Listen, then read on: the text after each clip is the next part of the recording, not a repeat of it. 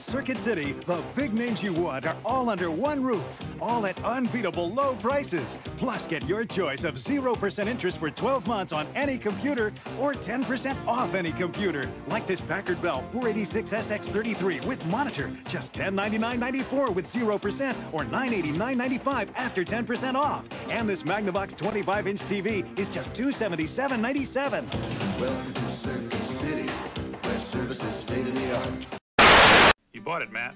You gotta handle it. If you buy something at Circuit City, then see it advertised for less, just come back. Our low price guarantee means you'll get the difference. Excuse me? Mm-hmm.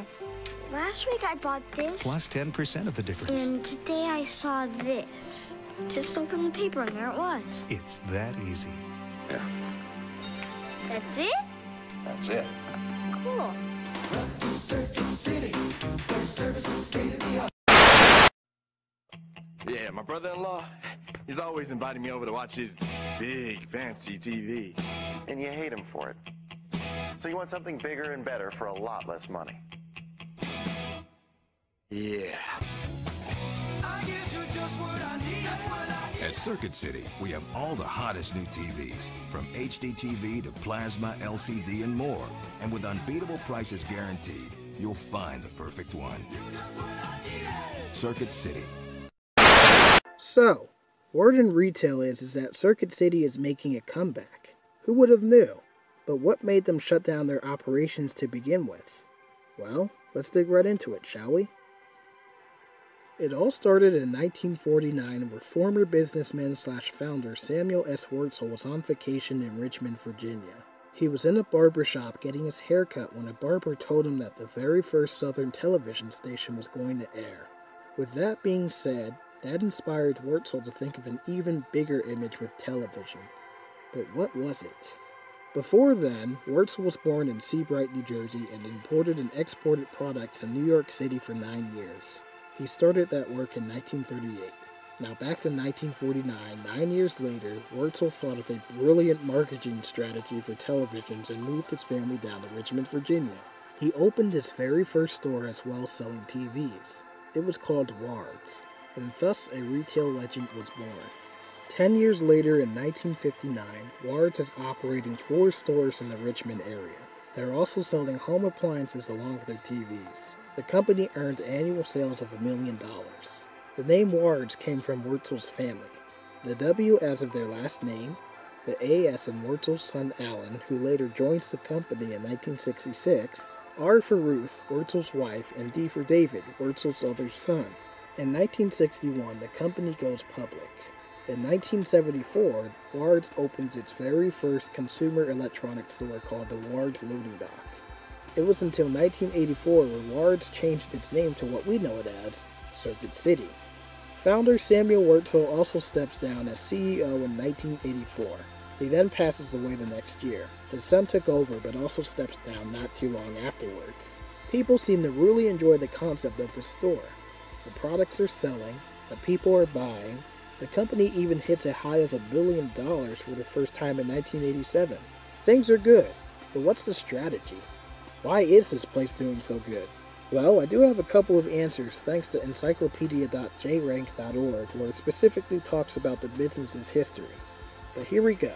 One line states that in the mid-1970s, customers really enjoyed the quantity of their products along with the low prices and high-level customer service, which is why the company blew up in the 80s and 90s. In 1984 alone, Circuit City had 110 stores, which was really good around the time. They were the leading retailer of brand-name consumer electronics. By the 1990s, though, they had nearly 300 stores operating and even had plans to open 200 more locations. There was just one problem: Best Buy. Around the time in the 1990s, Best Buy began to be Circuit City's main concern and competition. But despite that competition, in 1995, Circuit City had sales up to about $7 billion, and sales/earnings were rising by 20% annually. They also made a new store chain called CarMax. I'm sure you've heard of it. Though it sounded like a great idea around the time, it didn't really last that long for the company, and both decided to move on as CarMax would become its very own business. In 1996, Best Buy officially passes Circuit City and being named the #1 electronics store. The competitiveness was still there for both sides.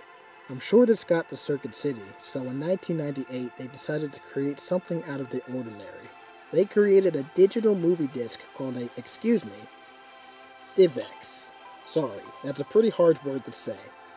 DivX. But that's what they made, and to be honest, that didn't really go to plan either. Ouch.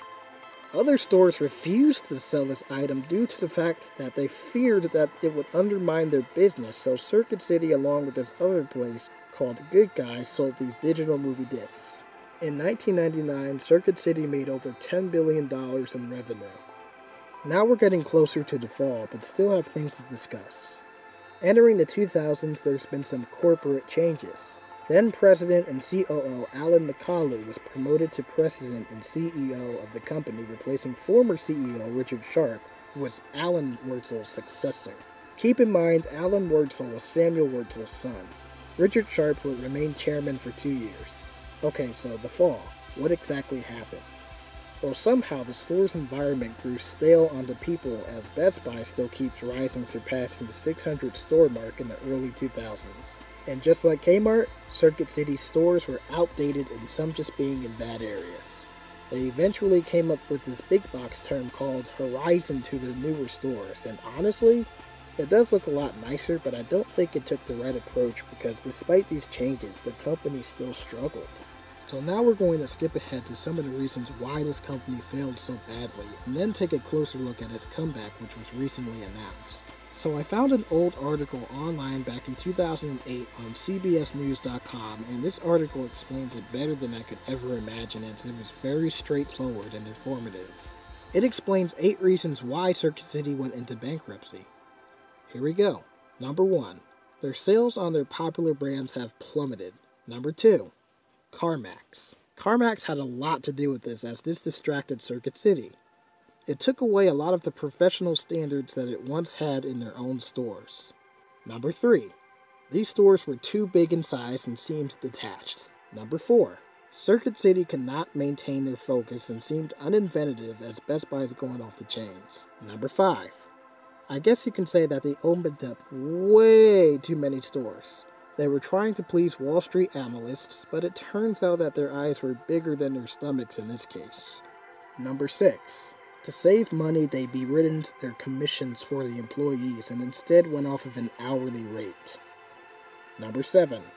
When things got tougher, plenty of C-suiters and directors came and went. And last but least, number 8. Commercial credit. It became very tight for the company, making things even tougher. So those are the 8 reasons why Circuit City went out of business. In 2008, they went bankrupt. They closed 155 stores, let off 17% of their workforce, and released 500 to 800 corporate employees from the Richmond, Virginia location. Okay, so in 2009, they completely vanish. 7 years later, the name is mentioned again.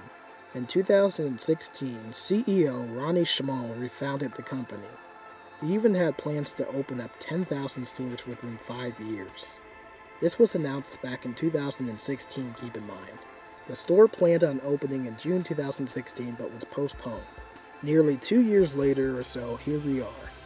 In January of 2018, it was announced that Circuit City would launch its website on February 15th. They're also going to open up kiosks, stores within other stores, and their very own showrooms. The stores are going to range from 2,000 to 4,000 square feet.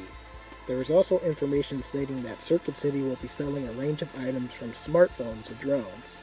Plus, there's even better news for the employees. The commission pay is back. This all sounds great, but the question is, will it work? Circuit City coming back is like having everything you've ever wanted to happen, but just to face a little bit of reality here, they still have to deal with competitors like Amazon, Walmart, Target, and Best Buy. And yes, even Best Buy is somewhat struggling in the mix. I know that owner Ronnie Schmall wants to do everything correct and not backwards. Will this be easy for Circuit City? Will this be hard for Circuit City? There are still a lot of unanswered questions, but only time will tell. Best of luck to this electronic retailer. Almost a decade after doors closed on Circuit City locations across the country, the company is planning a comeback. But the old big box electronics store won't look exactly the same. The retailer announced its comeback will begin on February 15th with a website, followed by a series of kiosks and then stores within stores. The current company CEO says artificial intelligence will play a big role in the online experience. Coming back. Everything old is new again. Yes, it is.